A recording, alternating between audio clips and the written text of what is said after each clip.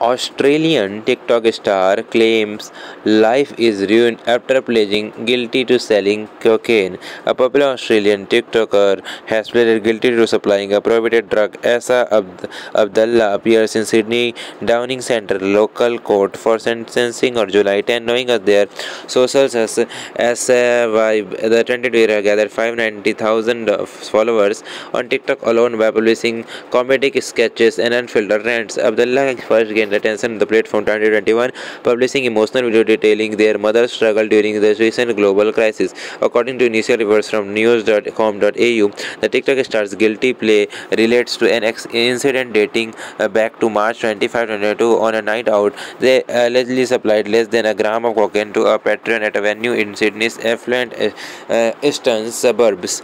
A month after the initial incident, Asa Abdullah was then supposedly found with less than a gram of cocaine in their possession at another venue in Woolhara. Police contend that the amount of the drug on their person suggested an intent to sell.